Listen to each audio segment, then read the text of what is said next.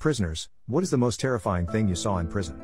My cellmate was this tiny little woman in her 40s with crazy big eyes who would sit on top of her bunk and chant Mongolian songs for all hours of the night despite her being Polish. She had a reputation for being nuts and just straight up weird.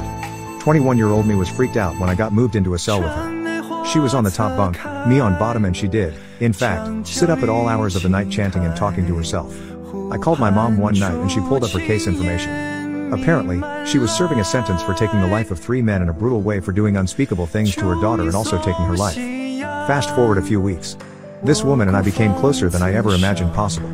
She became like an overprotective mother bear to me who would also have bedroom fun with me at nighttime. I started calling her Mama Bear and she called me Baby Bear. And she made sure everyone knew to leave her baby bear alone. Fast forward to one evening after dinner. Every night I took my shower at the same time after chow. By the time I got out, Mama Bear would be back from her Zumba classes and jump in right after me.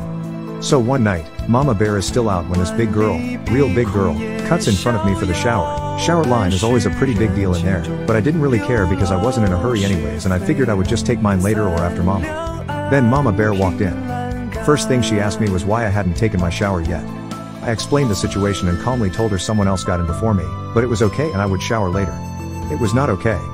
Mama Bear got the craziest look in her eyes and says nobody cuts Mama Bear or Baby Bear in line.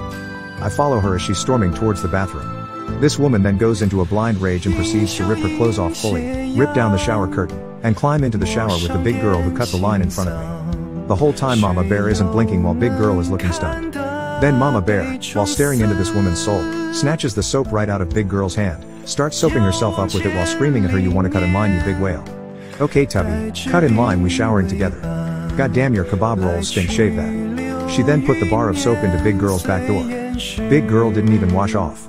She just grabbed her towel and ran out of there as fast as she could with the soap in her back door. Mama Bear then finished her shower without soap and went on to play cards like nothing ever happened.